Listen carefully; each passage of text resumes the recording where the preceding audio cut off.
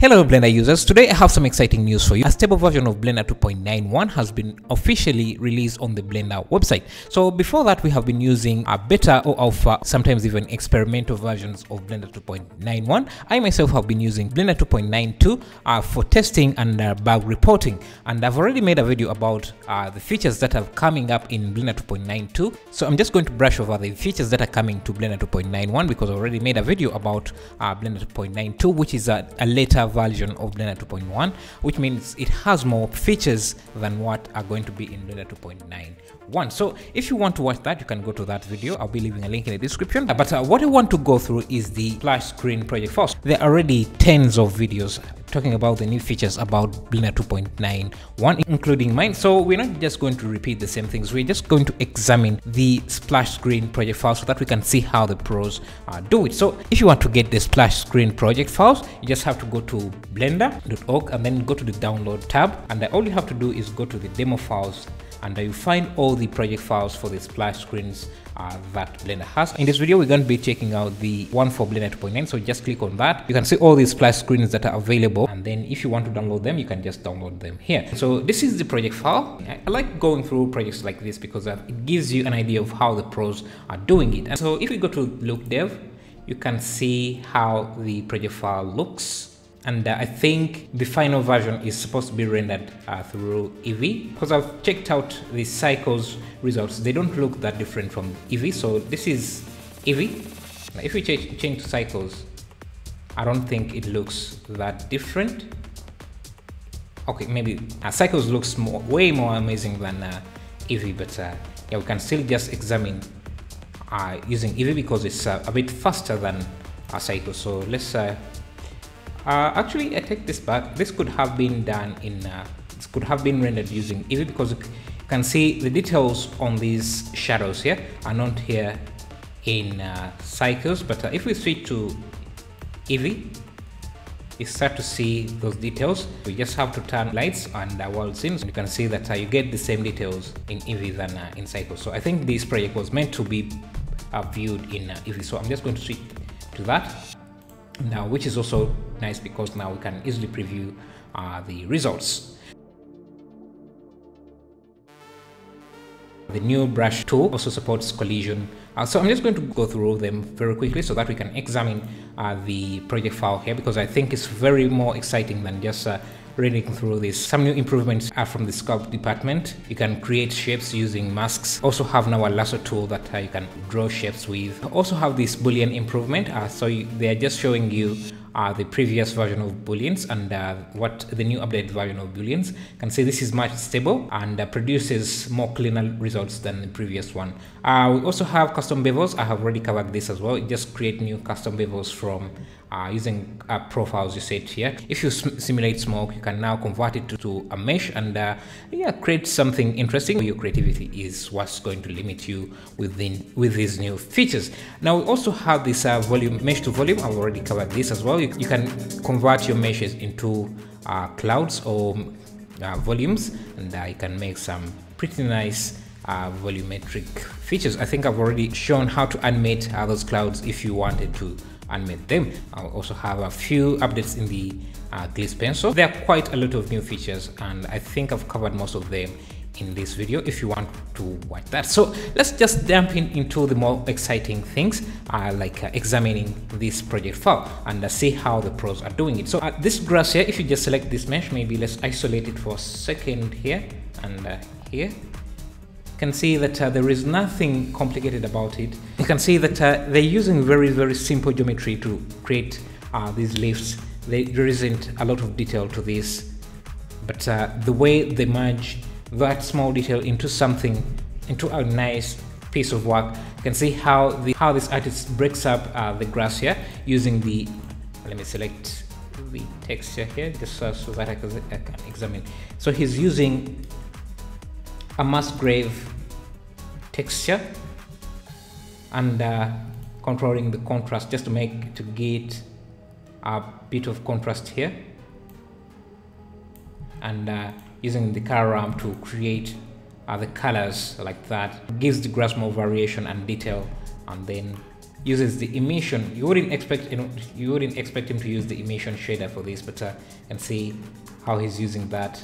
Yeah, so I think these clouds are causing this shadow. Yeah, they're adding some nice details here, breaking up the foreground from the background, which I think looks quite nice. Then, so let's look at if he does anything unique with that, because I didn't expect him to use the emission here, the emission node here, but I think that yeah, if you just use the diffuse, let me just see if I use that shader diffuse here.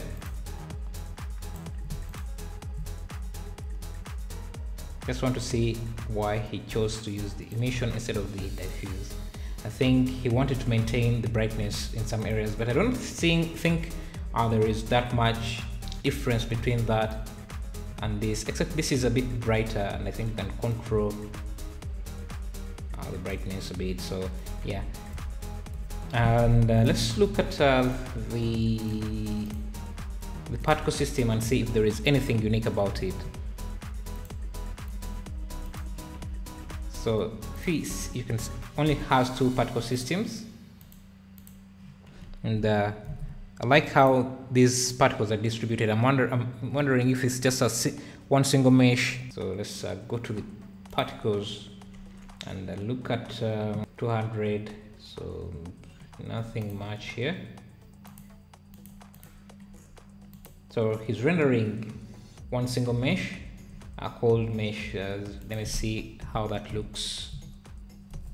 Mesh 0.008. Let me just look at that. Okay, so it's a single mesh with just a few variations, but I think you can also just use one. If say we had,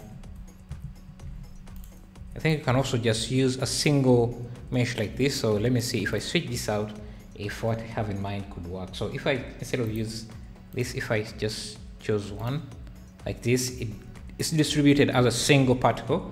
But now if I add on children, okay, so I think he's using children already, which I didn't expect. So you can have more, you may get the same result as he does here, but I think he's using a combination of those, of the 2 setups I was thinking of. So it's not just using, he's using a group here and also adding children's as well. So let me just reset the project. What you would see most beginners do is if they were creating a landscape like this, they would have the entire landscape as a single mesh, which is not necessary and very inefficient, because if the camera is not going to move this far to see that these are separate meshes, it's better to do this way, because now you can determine how much resolution, particle resolution you want on this mesh, and you can reduce the number of particles on this bottom one, because you don't need as many particles on this side. And if I was creating this, I would also not add the particles here. I would distribute most of the particles this side as the camera was going to view that. But I think he did it this way because he may not have been sure which angle to choose. So let me just look at different angles here. Oh, actually, I think the reason why he did it that way, what I mean here is that, and say, if you're just rendering this view here, then, which is basically just from this side to this side, then particles this side would be wasteful. But I think the reason he's adding these particles this side is because he has multiple angles to view from, and I didn't realize that at first. So let's go through those camera angles. Let's say we have camera 1.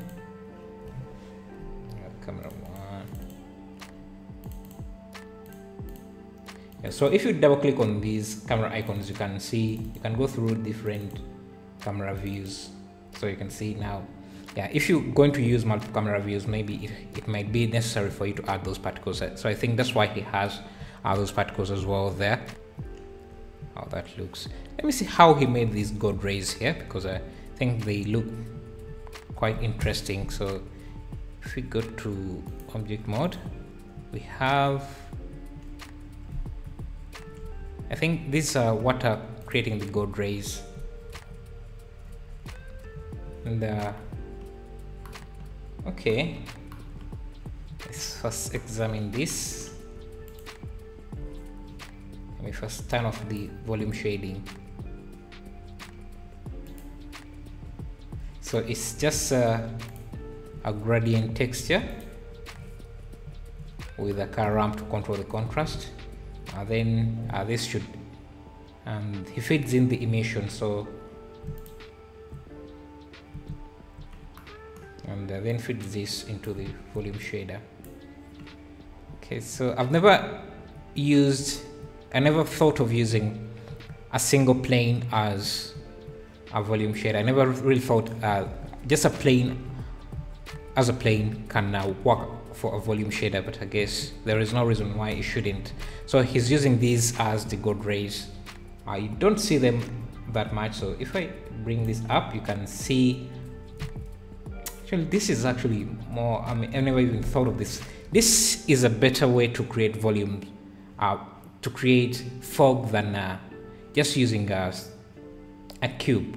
So I think this is quite interesting. I never thought of, and I'm actually made just start using this for all my projects instead of just and I think if you wanted, you can you can mimic volumetric shadows by let's add in a few nodes here, so I can make this super bright and then this darker.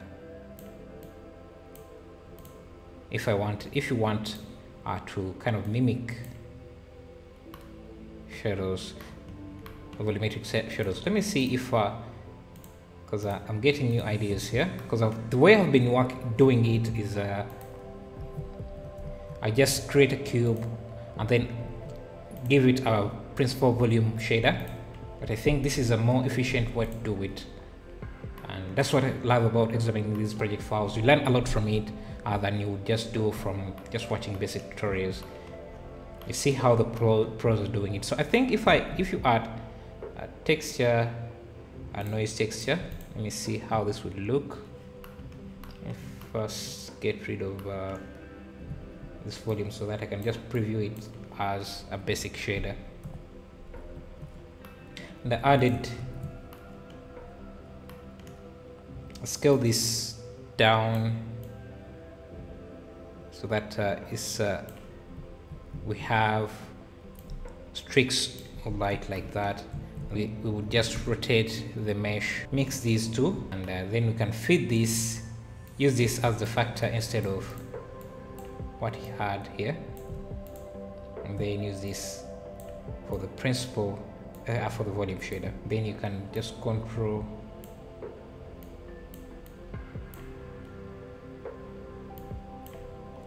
if we add some rotation to this and reduced the strength, I think I increased the strength here quite a bit, so points, you can see that blend this a bit more.